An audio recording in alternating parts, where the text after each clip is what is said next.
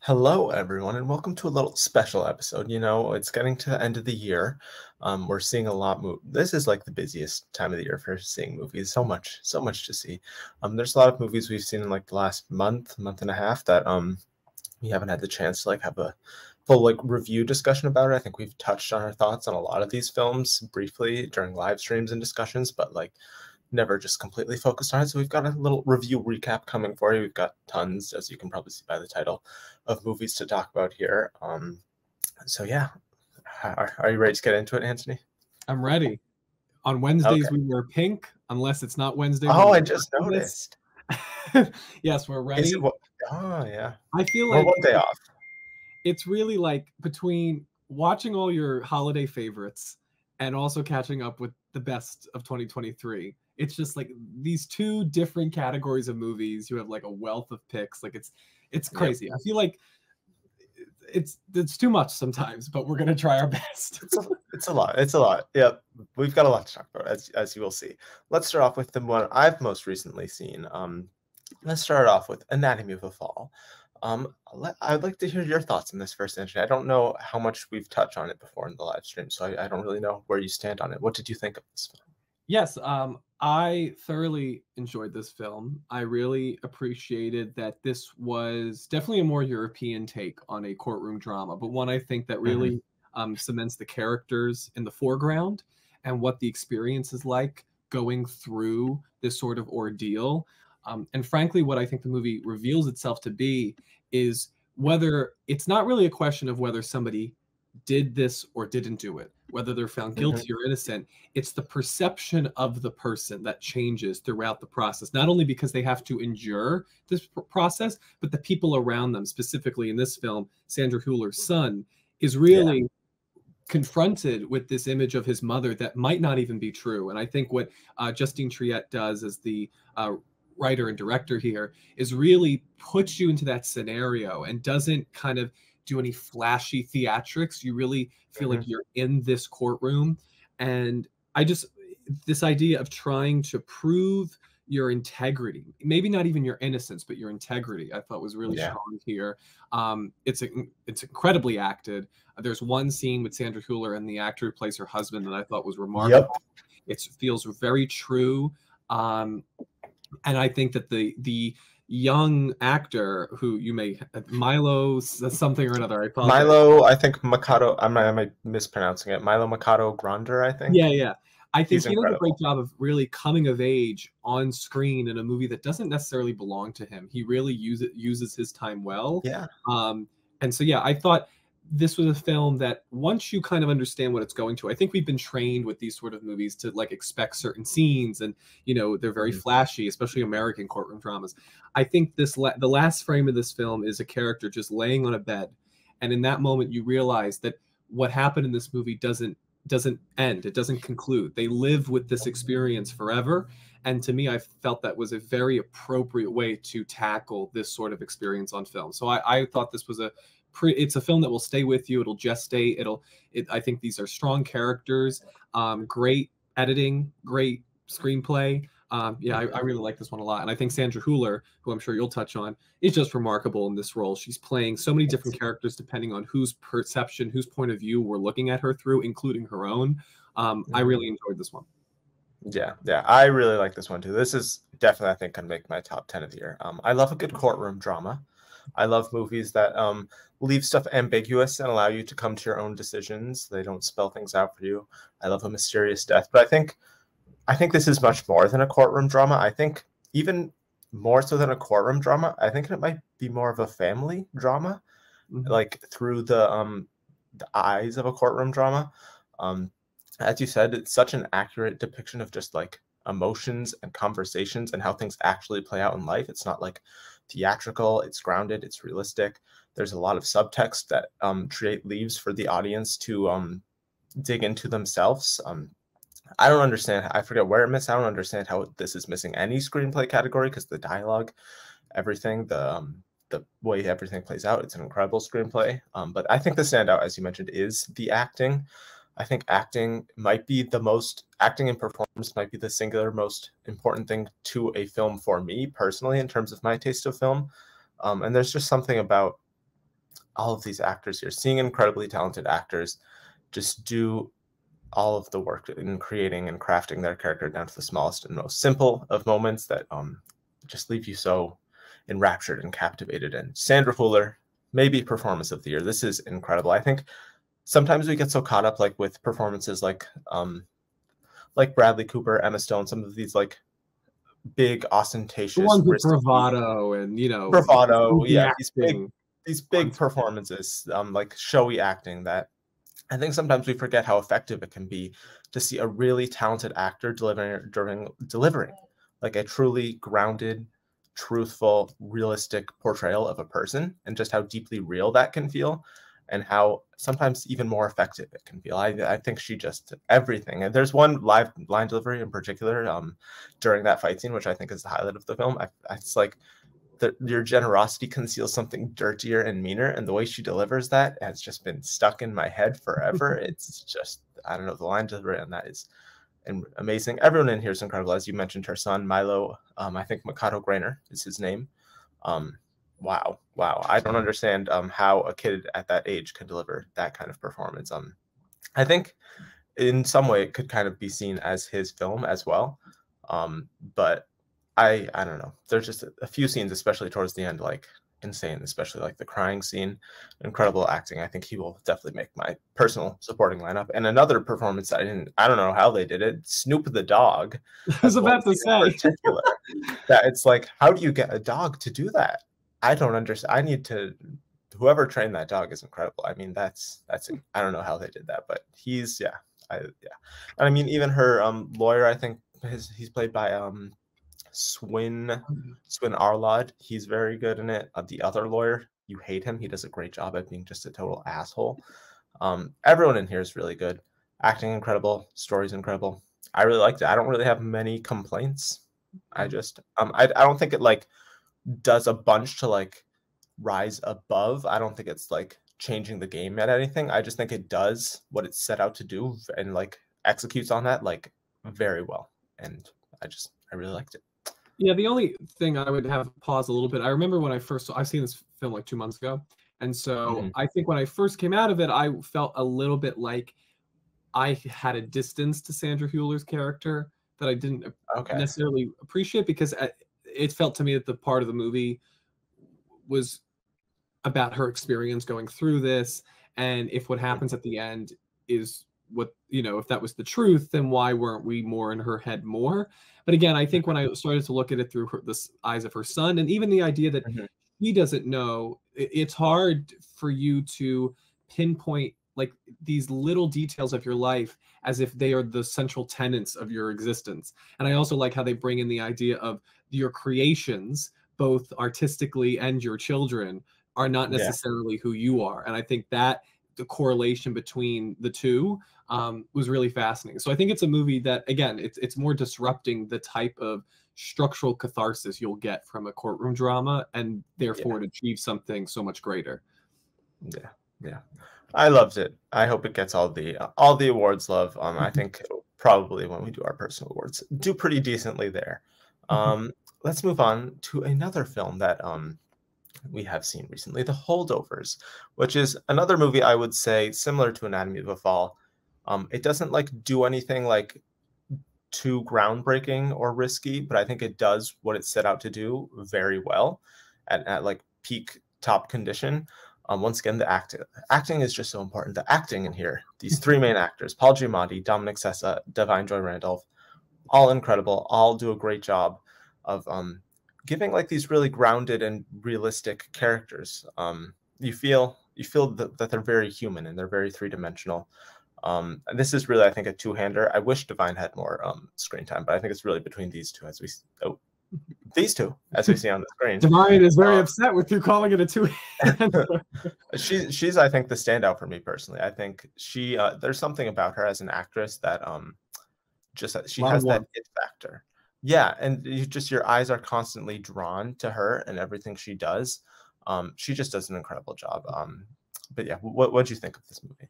Yeah, I think that this film and The Color Purple actually go hand in hand, because they're both movies about how happiness and pain kind of go in tandem. Because I think all these characters are suffering a lot of loss, but at the same time, this is a very funny film, and I think Mhm.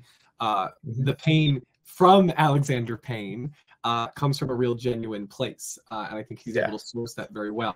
Howie Mandel always said that comedy often comes from a dark place, and I think that's why this is such an effective piece of work.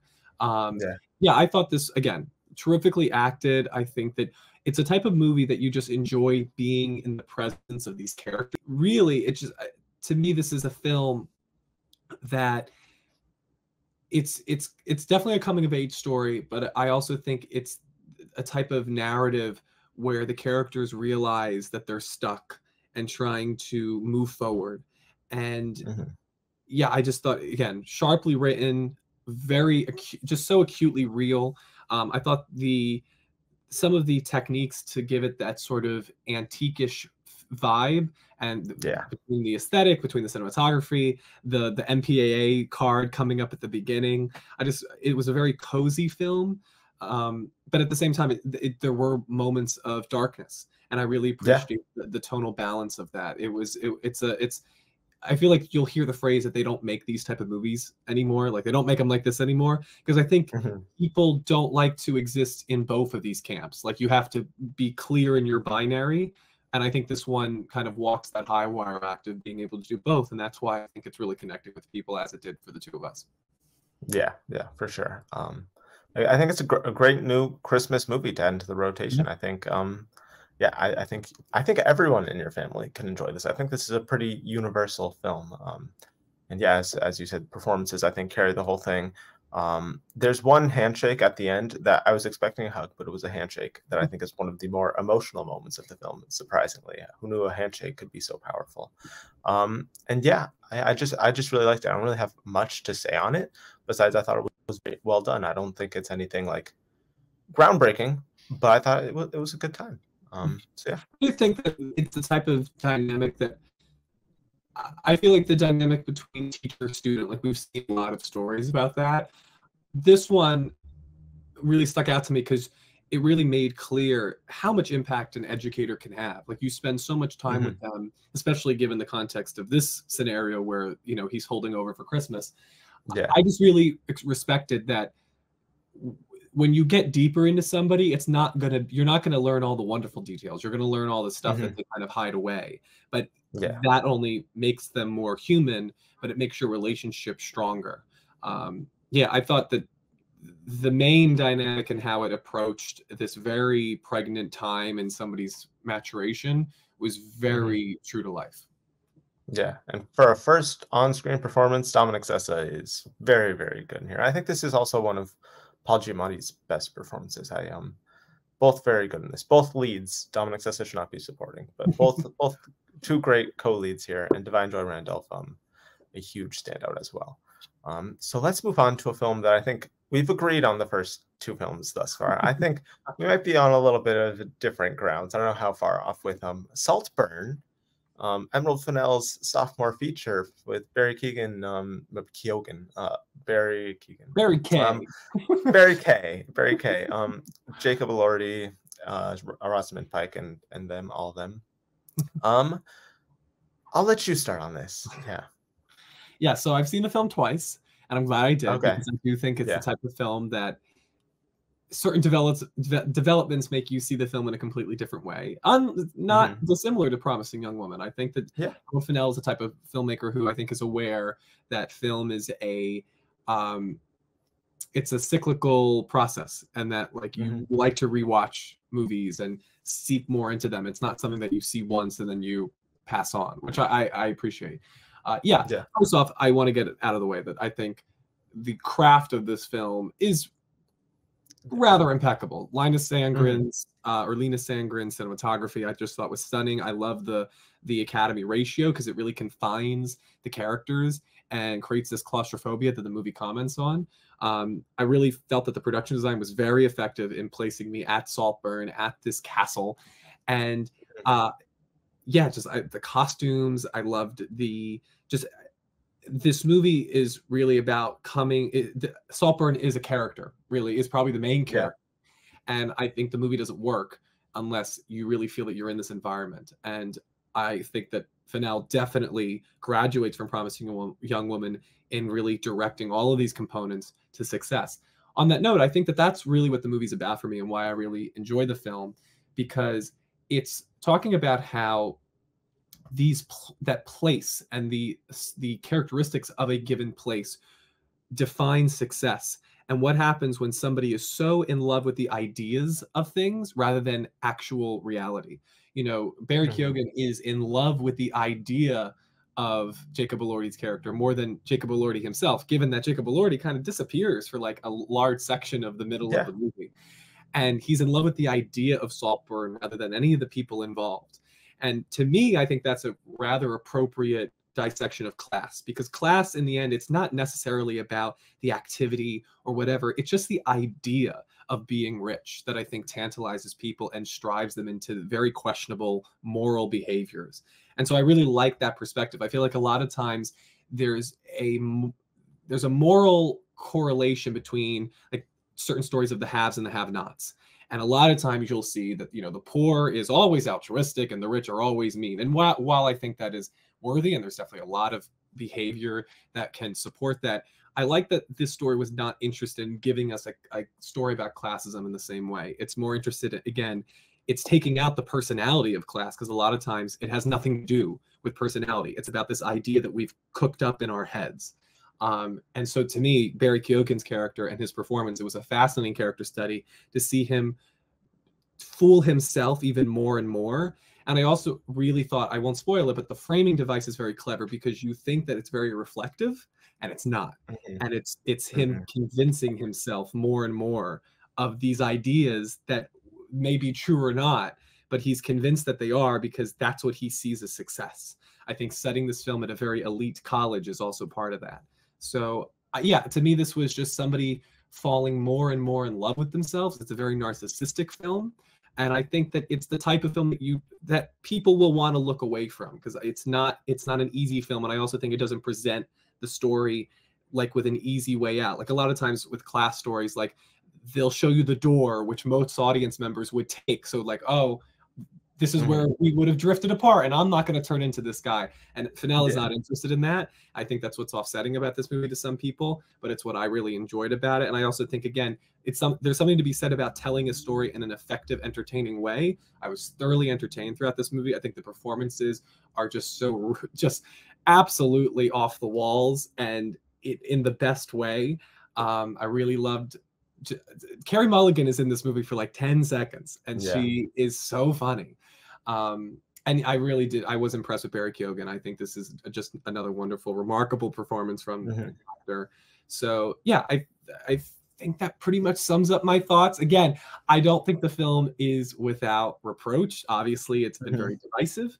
But to me, whenever I sit down to watch it, it even, like, all these things that we may talk about, they kind of float away. I just enjoy the experience of Saltburn. I like that it's this just rambunctious wild card, and yeah, it's more, I think she creates such a visceral feeling within the 2-hour runtime, that I really did enjoy this movie, and I will never forget that last scene.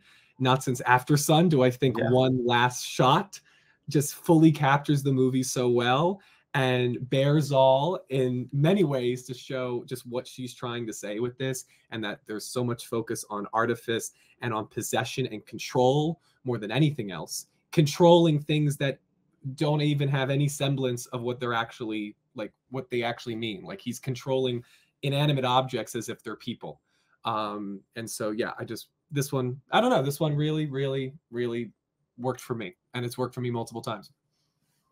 This is a movie this is the most I've struggled with my thoughts on a movie in a long time, because while watching it, like you said, I had a great time. I think it's very entertaining. Like you said, it's very... Oh, she's always interrupting me, that god. I'm not going to say her name. It's very entertaining. It's very provocative. There were some shocking moments. It's a fun theatrical experience seeing all of that stuff and seeing how the audience reacts. Like you said, the craft is incredible.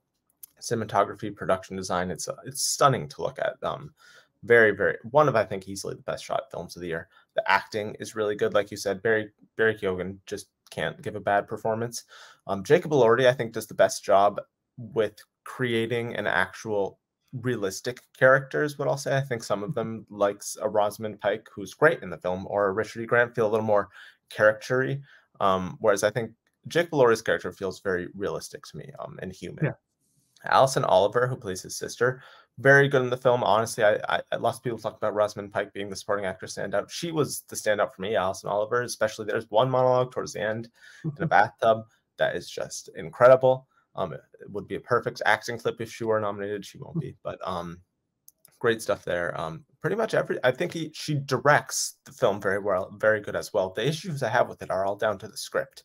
It's just, like I said, I had a great time while watching it, but then I look back at all these things, all of these like shocking moments, and I'm just like, I don't see the motivation behind them besides pure shock value. I don't think if this is a film about class commentary, which I don't think it really is, but if it is, I don't think the commentary, I don't want to spoil things, but I don't think the commentary completely works, especially given what we think of Barry Keoghan's character and then what we come to learn of him, and what it has to say about like people aspiring for the rich. It almost feels like um, a scary story to tell rich people, to be afraid of these people. It's almost like the rich people are like the more sympathetic characters in this, which I think Emerald Fennell, given where she comes from financially, maybe should maybe think a little harder with some of these themes. I don't know. I just don't think it's, when I think on it, I just don't think it's saying much. And if it is saying something, I don't think it does a good job at saying it. I think it might actually do a bad job. But everything else about it, I really liked. My one thing I would give pause to is that because I heard that this is like a story where like it's a warning for rich people. Like the person telling the story at the point in his life when he's telling the story is a rich person. Yeah. And I also think what I thought was very smart about it is that when we actually get to go into this certain character's life, it's completely normal and financially very sound. Yes, it's not the extravagance of Saltburn, but there's nothing, it's not like Parasite where, you know, the bathroom is overflowing and there's like, it's this awful state, like cultural and social stance. Like, to me, I think this is why I think we talked about it before. Like, I don't see the story as like commenting on the haves and the have-nots. It's about the perversion of wealth and how it grabs a hold of people. And to me, I think there's a clever image of this like labyrinth, this maze. And that's a lot of times what it is. It's a bunch of bumbling idiots kind of going around a maze, trying to find their way out, trying to understand what it all means. And this one figure coming in and being like, well, I can be what you need, and I can be what you need, and I can be what you need, because frankly, just being of use is what I need. And that parasitical relationship depicting the journey of becoming affluent and ridiculously wealthy as this sort of parasitical relationship, I thought worked. So that would be my one thing about this, you know, the poor versus the rich thing. Again, the story isn't being told from the perspective of a poor person. No, but then I think when you consider his perspective, I don't know what she's trying to say then. If that person is like, is it like, beware of the upper middle class? I just don't know exactly. Your parents are upper middle. Exactly. Yeah. Upper well, middle. like I think I brought it up before. I think, you know, we look at like, there are so many people that didn't start from wealth that have become wealthy and done terrible things. Or people who were at one level and then just increased it exponentially. I think I would say the harm of what the characters do in this movie isn't necessarily, you know, it isn't necessarily about like the money they have. It's that it's a lot of times it's about using their wealth from escaping from actually communicating with each other, that nobody's being honest with each other, and Barry Keoghan kind of exploits that. that nobody actually has. They're all on this, you know, the scene with Carey Mulligan, I think, is so effective because they're not actually telling her what they're telling her. They're trying to, Yeah. you know, be prim and proper and nice. And it's like, nobody's actually existing here. And Barry Keoghan's like, well, then if you aren't all being honest with each other, then why do I have to be honest with you? And why can't we live in this fairy tale? It's a story where the character kind of But realizes, does he come I to don't that have to be, realization I can be then? something different to all of you, and that's okay. Then means I don't even know who I am anymore. I think he goes into this movie very early on with a plan. So I don't know how many. That's I think another issue with this film. I think I would maybe be more on its wavelength if I could understand the Oliver character more. I think he's very mysterious and he's very hard to read. I think maybe a second watch would help, knowing now how everything plays out. Like seeing what he's doing on a second watch. I mean, I could completely flip on the film, but Yeah. I just find his performance and his character to be so mysterious and hard to read and unpredictable that I don't understand his motivations or like his wants. So I can't really be very invested in the drama or anything that's at stake because I don't really care about him because I don't know Yeah. anything about him. I think So I it's think more that's an that issue for me too. what he says emotionally is not during the narrative of the film isn't always basically what he means. He's definitely hiding things. I think there's an early image where he looks out a window and there's like Lena Sangren and Fennell have like framed him in a way where you see like multiple versions of his face. And to me, that's all I needed as far as this is a character, first off, coming to Oxford, which already tells you that he's aspiring to this level of greatness from a stature that maybe he wasn't necessarily in. He's obviously not welcomed when he gets, it's very, you know, Ron Weasley coming to Hogwarts, Draco Malfoy coded. And I think that from that moment on, you can see that he feels that the only way he's going to be respected, the only way that he's going to live a life where he doesn't have to be ashamed of himself, he feels, is by deserving Saltburn. And that's kind of where he starts, and then the journey of how he tries to claim it. So that again, when you see it a second time, knowing what you know about the character, I feel like he doesn't even really arc in a way. It's more that it's just how far will he succumb? How far will he go down this path of proving that what he wants at the beginning is really what he needs by the end, is how I kind of look at it. It's not a fall from grace. He was already fallen in a way from the first frame. And that's just who this character is. And again, I think that's not the type of character we like to see. Usually we see, you know, a character have great aspirations at the beginning and then succumb. I think or some sort of arc at least. I don't know how much of an arc he even has. And I think our main character should usually at least have at least a little bit of an arc. Usually. I think he has like a class arc, but I don't know if he has like a personal emotional arc. But I also don't, it's not necessary. I feel like if your movie, like, listen, if you're Disney's Wish, yes, it's weird that none of those characters arc in that movie. I think this one, again, it's an unconventional arc. I still think that he definitely grows in the movie because I think there are certain things he would have done with more trepidation at the beginning that he doesn't at the end. Again, I think there's a scene with him and Jacob Elordi where he just realizes that, like, you know, I don't have complete control unless I have Saltburn in a way. Like, why is it that you get to decide my happiness, but I can't decide yours? And that I'm always following you, you're never following me. So anyway, I appreciate this movie again from a craft level. I think that it has, it's doing things differently with its narrative structure that I really like. And besides, I think it's just one of the more interesting films, one of the more entertaining films of the year. So it's definitely one that I look back on. I appreciate that, you know, there's that old thing of if the movie offends somebody, then you know you're doing something right. And I think this is a movie that kind of proves that thesis true. Yeah, I respect the film. I think I really might need a rewatch to completely cement my thoughts on it because I can think of the stuff you're saying. I just don't know if I completely think that was there on the first watch, but maybe I might see that on a second watch. And right now, first watch, I started loving it and then I fell off a little bit, but then that last shot to me was just so perfect. And I was like, yeah, this is exactly this sort of reveling and like being in your own world. Like, to me, like, that shot really encompassed the whole movie and it got me back in. The same with it After Sun. I was like, I liked After Sun, but I was searching a little bit for the meaning. And then that last shot when Paul Mescal walks and you see like the strobing lights of the party, it's like, oh my God, like everything became clear. And then yeah, seeing it a second time definitely helps.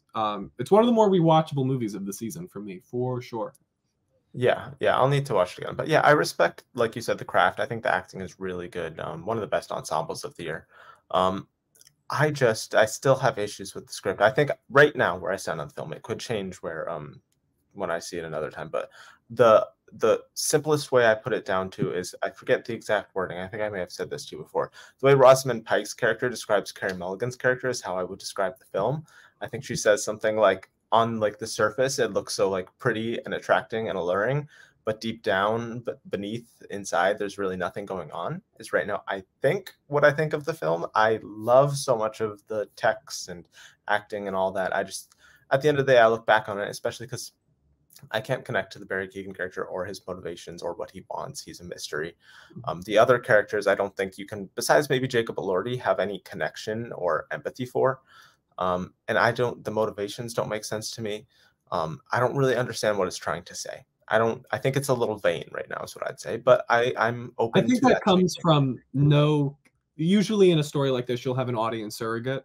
And this is a movie that she's not interested in giving which supports her. Like she believes that like she said in interviews that like there's a darkness in all of us. And I think that's a type of point of view that people, definitely Hollywood, doesn't tend to want to give out. And I think that's maybe what we're seeing too a little bit, is this idea that usually we have a character to latch onto and see through their eyes. And the characters that we do have, really, we don't want to see through their eyes. And I think that's part of her intent, to really unease us. And that, what would we do in this situation? That's what I always talk about the scene in The Dark Knight, where like they do the whole, would you switch the bomb for the other boat scene? And like, it's a great scene because you always will end up asking yourself the same question: would you turn it? Yeah. And here's a movie where I think, like any movie, you're putting yourself into the shoes of the experience of the characters, but you're like, oh my God, which one do I like? It unsettles you to see yourself in any of this, and that could unease people. And I appreciate her chutzpah for doing that. Yeah, I think it comes out on Prime Video in a few days, so I think a rewatch will be very helpful for me on this. Right now, I think I've kind of said where I stand, but I'm open to that changing. So we'll see. We'll see. I think this is the biggest gap we've had in our opinions thus far. And I think we're probably going to head into another gap right now. Maestro, however you say it. Maestro. Maestro. Minestrone soup. I have a video review out there detailing all of my thoughts on this film. I don't think we've heard your thoughts on it, so I'll let you begin. I think you liked it a little more than me. What did you think of? Oh yeah, just a tad. Yeah, again, Carey Mulligan, do no wrong. I think this might be her best performance of her career. She carries this film. She carries. I just thought this was such a beautiful portrait of living a lie and coming to terms with that. I think that Bradley Cooper takes very similarly the approach that Damien Chazelle did with First Man, and taking a biopic and really understanding the emotional weight and gravitas of what goes on with these historic figures. It is not necessarily interested in Bernstein's career. You see it touched upon, but really that's the backdrop for this story about his family.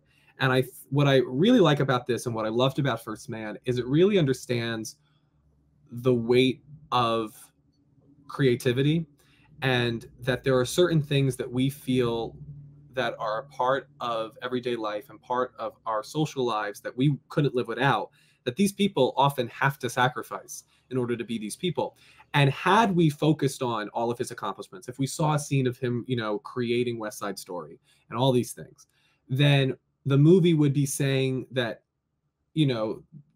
there was a cost and there's an even weight to this. We don't get those scenes. And instead, we just live in the turmoil of this family dynamic. The fact that he has often had to not be honest with his children. I thought a great scene with him and Maya Hawke, who I think was really great here. So I really appreciated how this movie just focused in on this family unit. It was sensual and stunning. I thought the cinematography was absolutely breathtaking. Honestly, like, I've heard myself gasp multiple times throughout this movie. I think similarly to Marriage Story, I think it's a heartbreaking love story in many ways.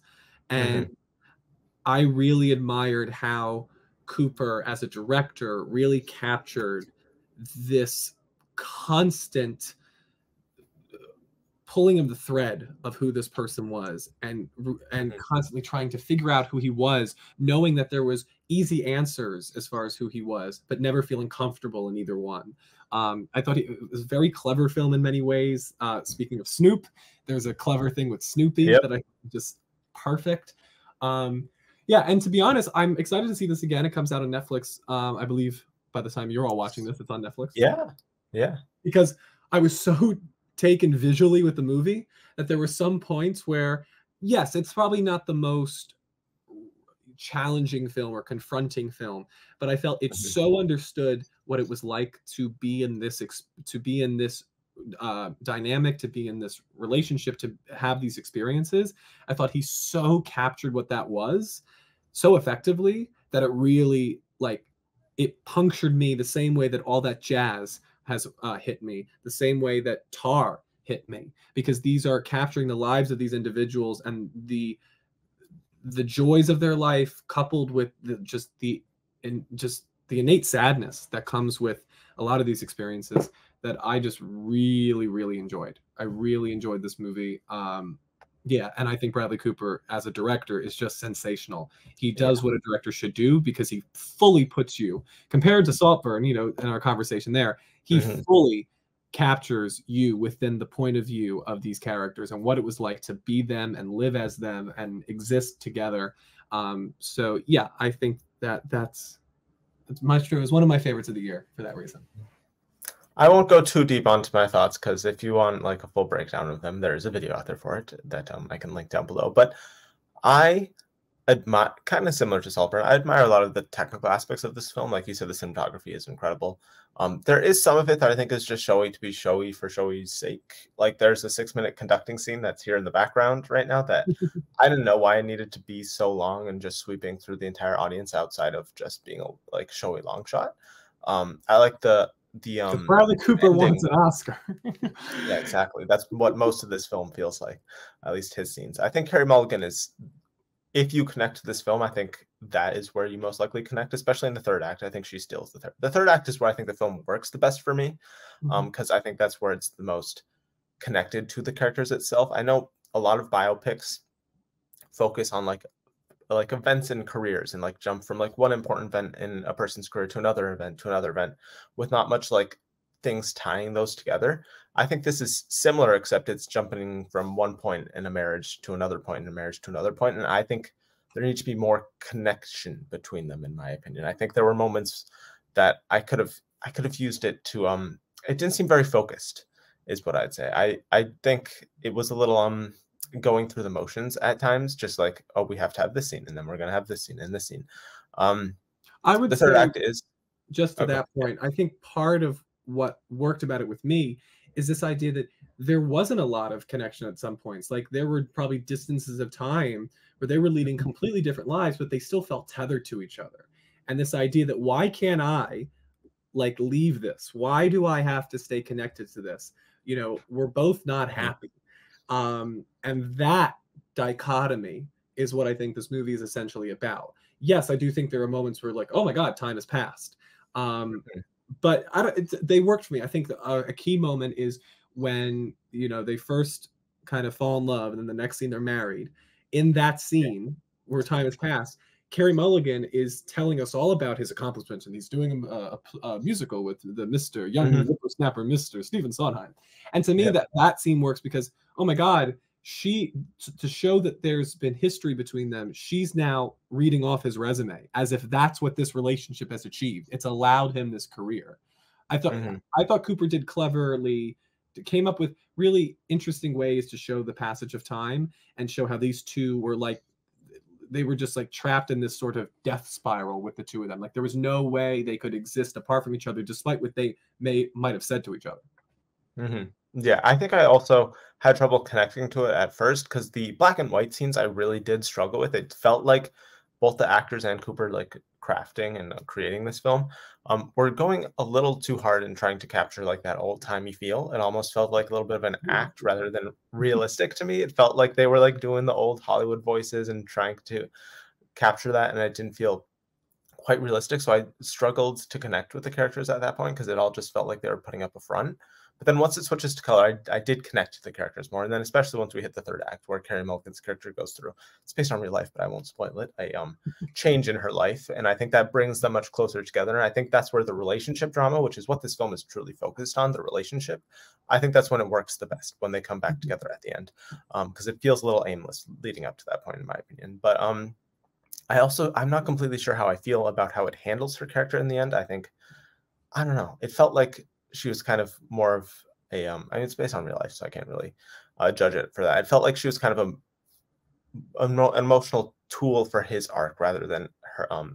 I just don't completely love the way they handled her at the end. But I also don't think in terms of Bradley Cooper and his character and the way they show his sexuality, I think could have been a little more upfront. I don't think it was a little, it didn't show, it wasn't as teethy as I would have liked it. It doesn't completely commit to it. It kind of just touches on it. I think it's a big struggle for him.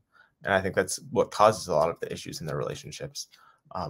There's one great scene surrounding it with Carey Mulligan and this is Bradley Cooper's new male love interest who's just hanging around with the family at like, I forget what, they're at like an opera or something.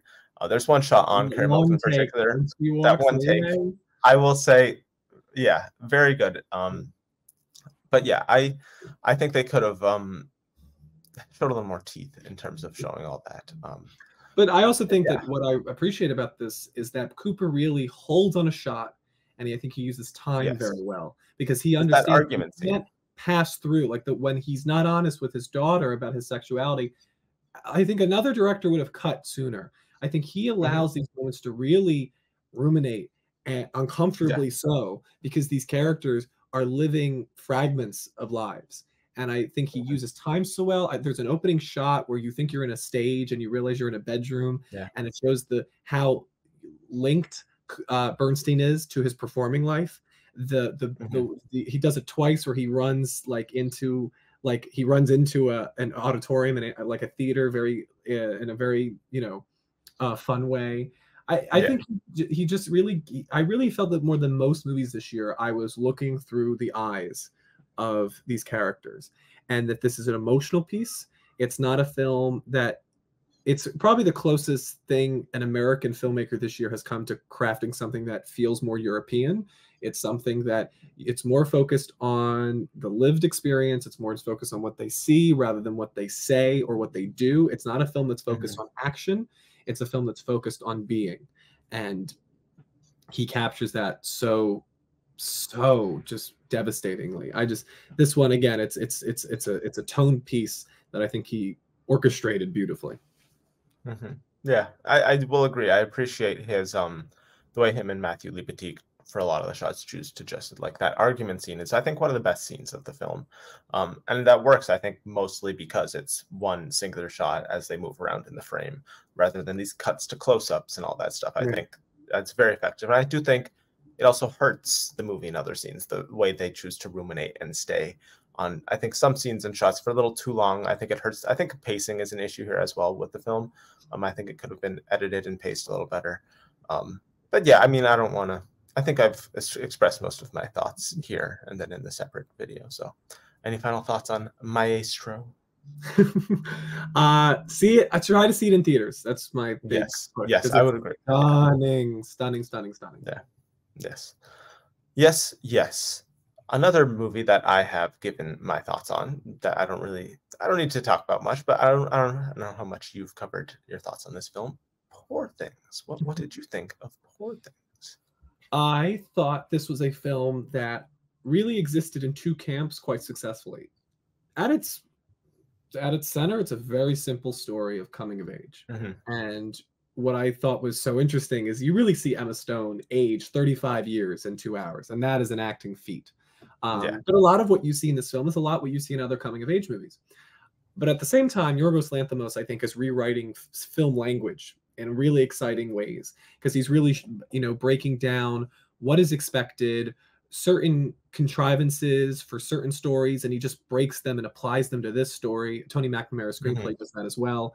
I thought this was just so wildly freeing in a way that you could not help but to admire, because there was just a frivolity to this movie that was just incredible to witness.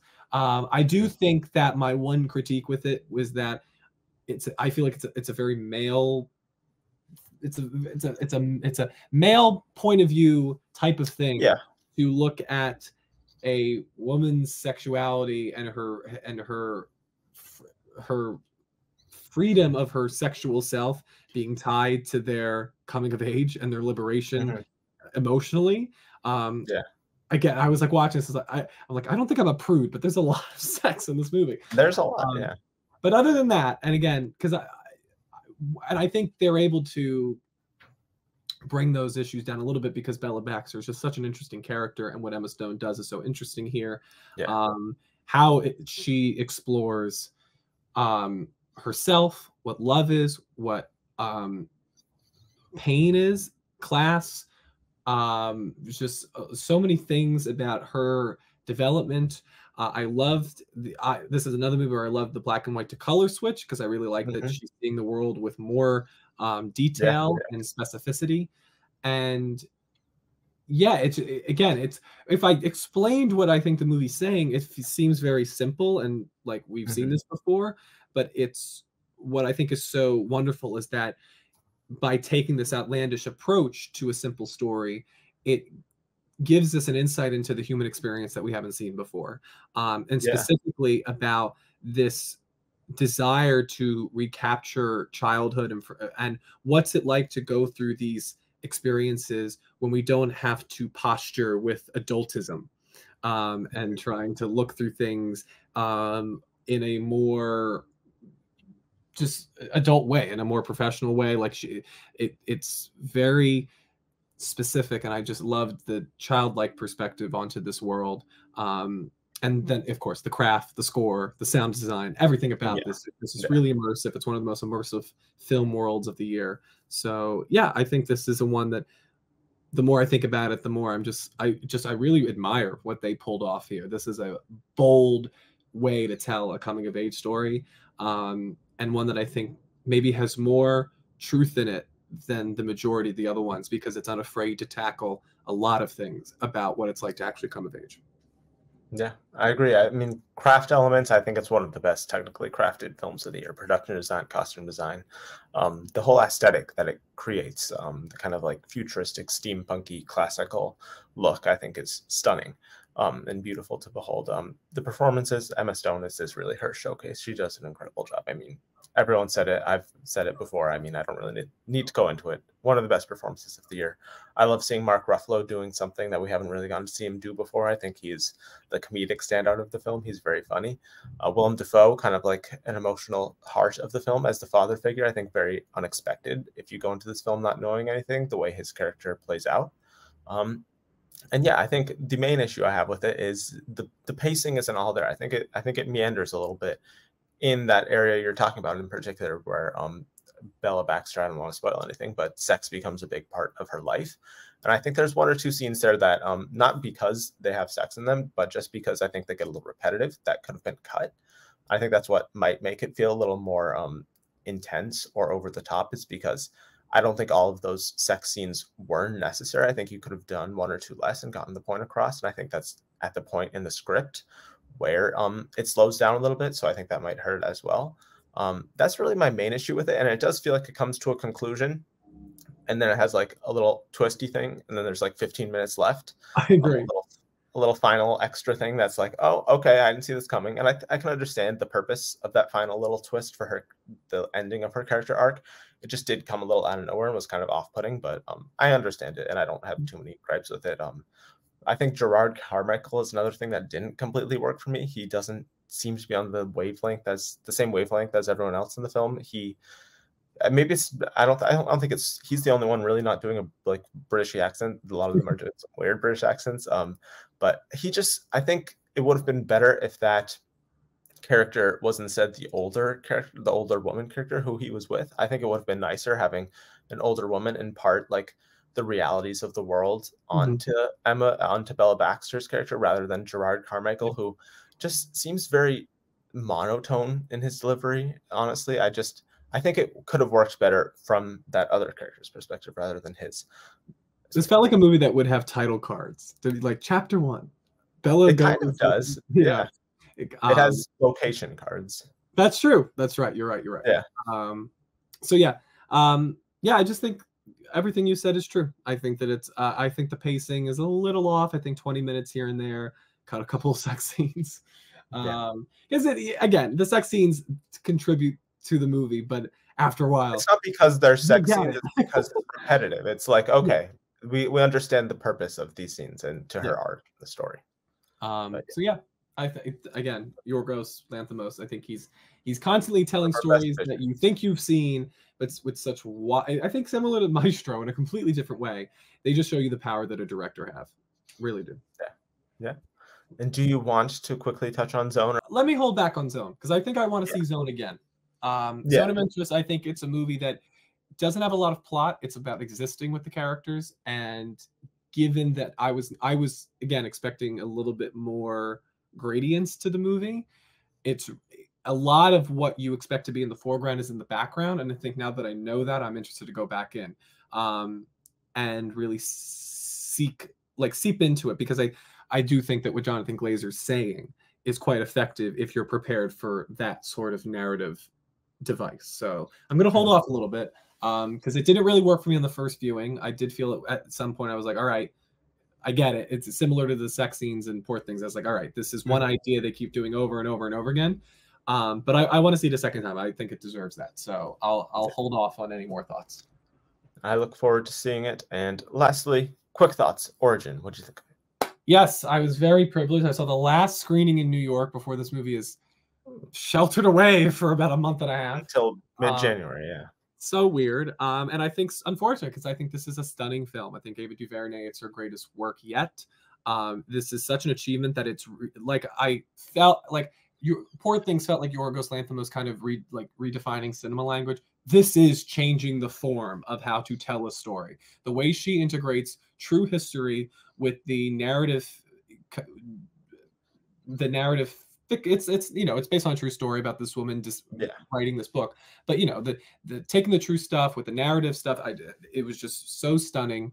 I thought that Anjanou Ellis-Taylor is just quietly devastating in her performance. At other points, she is full of life and joy. This is such an incredible ensemble cast. Audra McDonald, who I love as a Broadway star, comes in for 5 minutes and delivers such a powerful monologue. This is a movie that talks about the interconnectivity of culture and how we're all connected, and certain things that you may feel are separate and the desire to live separate lives can lead to the reduction of existence. And this movie does such a beautiful job of showing how oppression is not, it's definitely generational, but it is just humane, and it hits us all in ways that may comfort us to know that it's similar, because it means that other people understand the pain that what we're going through. It's kind of similar to the Holdovers in that way. Yeah, I just thought this was such just an interesting and fascinating way to tell this story. It makes what could be a homework assignment told with such thrilling tension.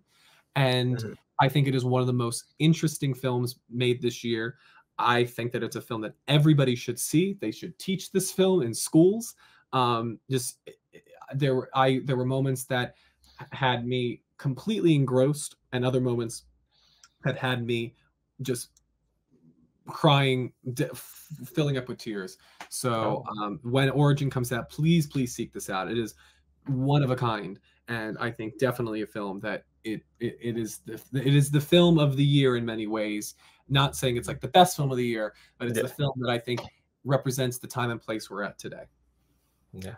I look forward to seeing it and Zone of Interest whenever they hopefully hit my movie theater near me. Seems like they're a little connected with themes as well. So Yeah, yeah. it'll be an interesting discussion. But yeah, I think that's pretty much it for what we've seen. Any final films you've seen recently you want to throw out there, or that's pretty much it? I mean, I saw The Boy and the Heron. What a magical world he Oh, created I with still that need to see one. that. Really beautifully Mhm. animated. And then, Christmas movies. I saw Last Christmas again. It's my closet favorite Ooh. Christmas movie. I love Yeah, that movie. it's a good one. It's a good one. Amelia Clark. Yeah. Yeah. It's a controversial one, but I lean on the positive side on that one. But yeah, I don't know. I don't know if there's. I saw Wish. I don't like it, so I don't need to really touch on that. But yeah, that's pretty much it.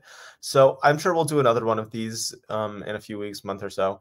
Once we've seen, I think it'll probably be our final one once we've seen like Color Purple, the final releases of the year. American So Fiction. yeah, American. Oh my God, I still need to. Yeah, American Fiction. It's a big one. But yeah. Thank you all for watching. Comment your thoughts on any of the films that we talked about here down below. Like the video, subscribe, stay tuned for more award season coverage. We're getting towards the end of the year. We're going to have our top 10s of the year soon-ish once we've seen all of what we need to see. Have our own awards, well, once again, once we've seen all we need to see. And then, of course, we're going to be talking about all the award season stuff. We got SAG nominations coming soon. We got the short list coming later this week. And then nominations in like a month or so. Insane. So yeah, stay tuned for all of that fun stuff. Where can they find you on the internet and logging all of the films you've seen, Antony? Listen, you know where to find me on Twitter at Antony_post and Letterbox. And yeah, I was very excited. I know a lot of people have been asking for our thoughts on these movies. So Yes. hopefully you enjoyed our ramblings. Yes. It's funny. I think Yeah. a lot of these movies are similar when I think about like a lot of these movies are Yeah. very director oriented, and I think they really what I think I appreciated about all these is that you really felt that you were in the minds of the characters. And I think a lot of times I think that's what's making 2023 such an interesting year is that Yeah. they're really character driven pieces. Even the movies that maybe don't work for you as much as Saltburn, like they're very much focusing on what was it actually like emotionally for the characters to go through these experiences. And I find that really interesting. And that's what I love about movies. So that's why I was pretty on board with all these things we talked about. Yeah. Is Maestro your favorite of the ones we talked about before we go? That is a good question. I think of the ones we talked about, Anatomy of a Fall is probably either that or Poor Things is probably my favorite. I think Origin is actually my favorite. Oh wow, nice. I need to see it. Maestro's up there. Poor Things. I mean, listen, there's no movie we talked about in depth today that I did not enjoy. And again, I want to give Zone of Interest another try now that I'm more because that was the case with Under the Skin. I was like, I don't know about this, and then a couple of days later, I was like, I see you, Glazer.